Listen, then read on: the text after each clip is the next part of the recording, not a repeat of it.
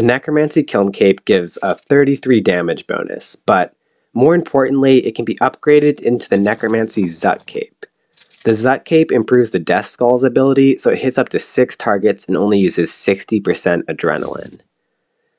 The downside is to get the cape, you need to complete the Kiln using Necromancy.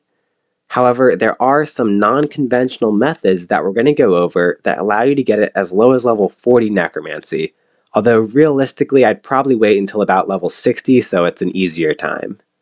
While I go over the method, consider subbing for future necro content.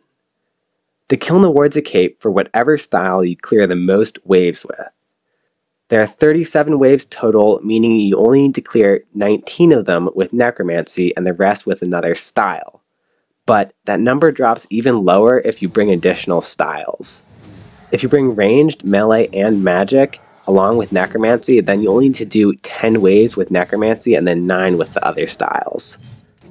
It gets even better. For a wave to count as cleared with Necro, you only need to deal 51% of the total damage with Necromancy during the wave. So for example, let's consider wave 1. There are a total of 5 monsters, so let's say you kill 3 of them with Necromancy, you can kill the other 2 with melee instead, and it'll still count as a Necromancy wave. So basically, the total number of waves you need to clear is just 5. I put together this very cobbled setup.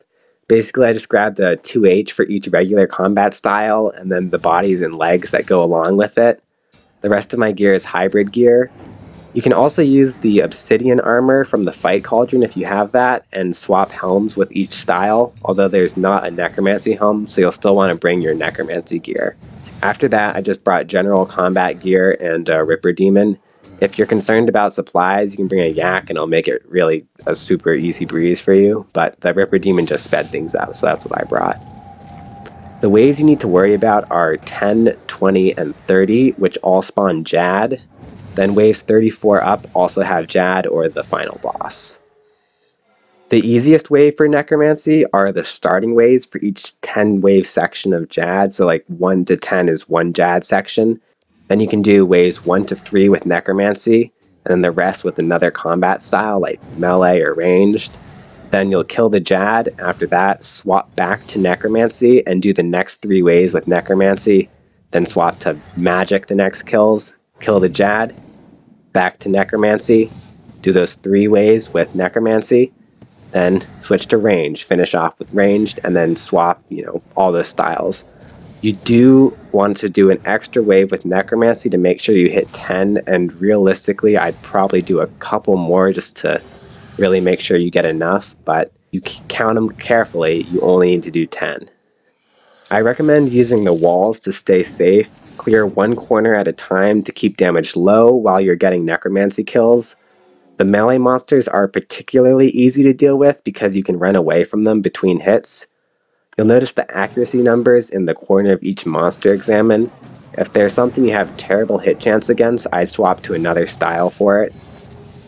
Also, feel free to swap styles after over half the wave is cleared and heal with Soul Split. For dills, make sure you're using melee.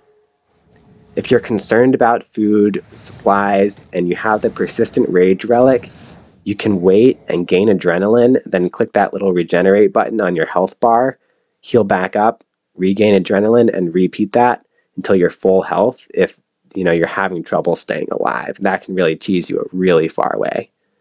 Besides that, only other tip on the double Jad wave, make sure you're standing on the north side of the wall to start, and use an invulnerability crystal just in case.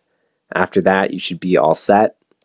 It's possible to dart Harakan and still get the cape if you'd like, but it's not a bad fight, so I just kill it honestly, save the dart. Overall, the whole fight is basically just a normal Kiln run with some extra swapping. You can remove styles if you want, but just be aware you'll need to clear more waves with Necromancy. So if you only bring melee and mage, you'll need to clear 13 waves with Necromancy, and so on. After you get your cape, it's time for Zuck.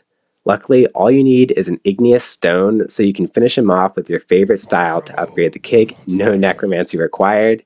It adds a really nice buff to Death Skulls, so I definitely get it if you're able to. I'll be putting together an AFK guide for her mod next, which may use the ability.